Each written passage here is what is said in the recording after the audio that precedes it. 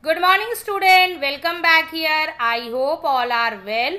Now myself Nidhi Lal, today we going to discuss chapter number 2 and chapter name is New Kings and Kingdom. And today your history started student and chapter name is New Kings and Kingdom and this lecture number is 1. Now start. See. Student, first of all, many new dynasty emerged after the 7th century. Student, major kingdoms 7th and 12th century. And now see the map firstly. See. Student, map that show the major ruling dynasty in different parts of the subcontinent and between the 7th and 12th century. And one by one discuss locate the Palas. See in this map. Palas, Chauhans.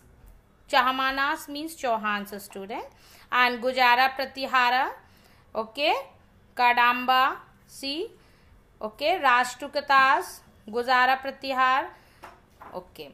So this is the main student, the major ruling dynasty in different parts of the subcontinent between the 7th and 12th century, okay, shown this map, okay, now. Student, now topic 1 start, emergency of new dynasties. Student, many new dynasties and rulers emerged after the 7th century and firstly define dynasty. What is the dynasty student? A family of rulers who rule over a country for a long period of time. It means like example, Gupta dynasty, Mauryan, Chandragupta, Bindusar, Asoka. That is the main dynasty in the definition. Okay, a family rulers who rule over a country for a long period of time. So this is the main example of Gupta dynasty. Okay, now second. What is kingdom student? Any country which is ruled by a monarchy, a king or queen is considered to be a kingdom. Okay. Now empire. Student, very simple means empire ki large kingdom is joined for the large kingdom, regions, different nations under its control. Like example student ki at the height of power in the British Empire ruled England, Scotland and West Indies, Australia, North America. That's like the empire. The empire means can be said as large kingdom. Now, the emergency of new dynasty student. First of all, by the 7th century, there were a big landlords or warrior chief in different regions of the subcontinent. Now, see the map. See the picture. Kings often acknowledgement them as other subordinates or Samanta. Students, Samantas means help for the king.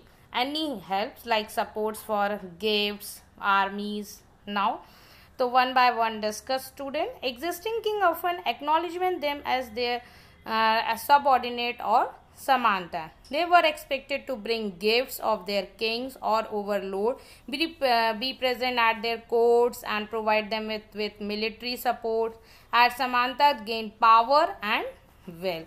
So now see student, subordinate or Samanta. Samantas means basically student like a support for king, any like army and gifts, okay, and a present for the mainly present for at their courts and provide the militaries, armies.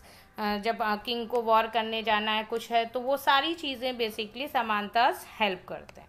Now student C Samantha present in court of king. I am already discussed part student. So in this picture student. Now second picture show map. Samantha's gives the king. First is step. Third, Samantas provide military support king. And now, as Samantas gained power and wealth, they declared themselves to be Mahasamantas, just superior titles given you, ki Mahasamanta, Mahamadeshwar, okay. Sometimes they asserted their independence from their rulers. It means student ki as Samanta gained power and wealth, they declared themselves to be Mahasamanta, Mahandeshwar, the great lord of a circle or region and so on.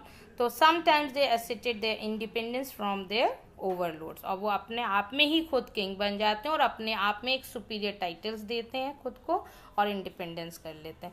तो इस तरीके से आपने देखा Kings पहले वो Kings के साथ अंडर में रहते हैं, फिर वो डिवाइड हो जाते हैं। और डिवाइड के लिए रीज़न आपने देखा, समानता, पहले तो वो कमज़ोर होते हैं तो वो झुके रहते हैं, उनके साथ काम करते हैं, उनकी हेल्प करते हैं, और धीरे धीरे वो इंडिपेंडेंट हो जाते हैं और इस तरीके से वो डायनेस्टी इस्टेब्लिश कर लेते हैं।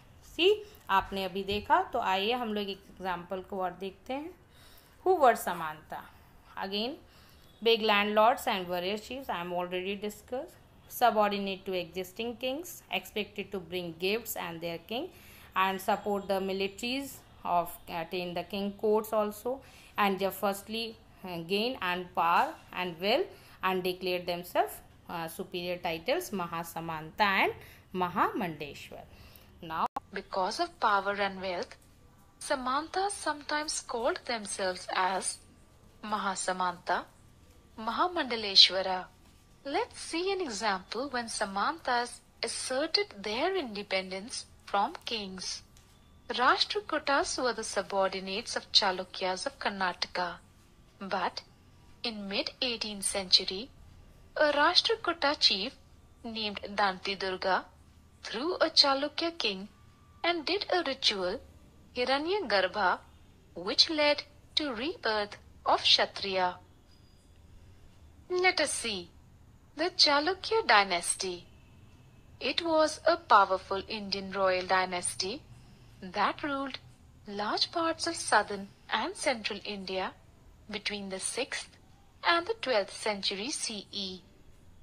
During this period, they ruled as three related but individual dynasties.